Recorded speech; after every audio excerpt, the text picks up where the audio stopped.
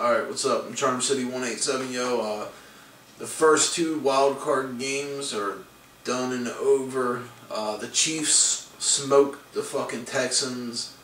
Yeah, it must be nice to be in a division like the AFC South and the NFC East, where you can totally fucking suck every year and still have a chance of making the playoffs. But even when you do make the playoffs, you're gonna get fucking your ass kicked. But yeah, the Texans had no business being in the postseason, none whatsoever.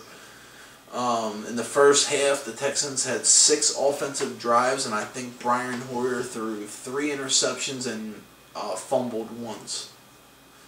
So he turned the ball over on 4 of his first 6 drives, and I mean, it could have been like a total routing, but Alex Smith had 1 or 2 turnovers, and I don't know. They started off the game with a kick return for a touchdown, but after that they slowed down for a little bit, and I think at halftime it was like 13-0 or something, but then they scored a couple times right after the half. But the second game was actually pretty good. Pittsburgh at Cincinnati. I love seeing Cincinnati lose, yo. And Burfict is a fucking scumbag piece of shit. And so is half the defense of the Bengals, yo. They thought that game was fucking over and done with. I don't think they realized that there was a minute and 50 seconds left, and Pittsburgh still had 3 timeouts, because the way they were acting like the game was fucking over. They needed to get it first down or something, but really they didn't even need to do that. All they would have needed to do was kick another field goal, because Pittsburgh wasn't able to move the ball at all.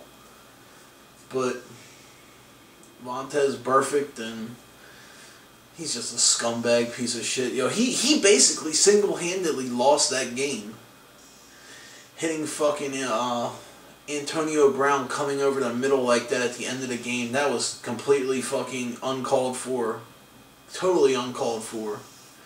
And he even leaned into it to put some more pop into his head. That put him in the field goal range right there. It's like, hey, you stupid fuck, you're only up by 1 point and you just put him in the field goal range. He is a dumb motherfucker. He single-handedly lost that game for Cincinnati tonight. But I mean, I think everyone knew Cincinnati had no shot in hell in winning this game, because they can't win in the playoffs. Marvin Lewis is probably going to be fired. Seriously, I think Burfict should be fucking out of the NFL. Because if Cincinnati doesn't retain him, ain't no other team going to get him, because he's a fucking cancer. That wherever he goes, he's going to be a straight-up cancer to that team. He is a fucking piece of shit. Andy Dalton. No.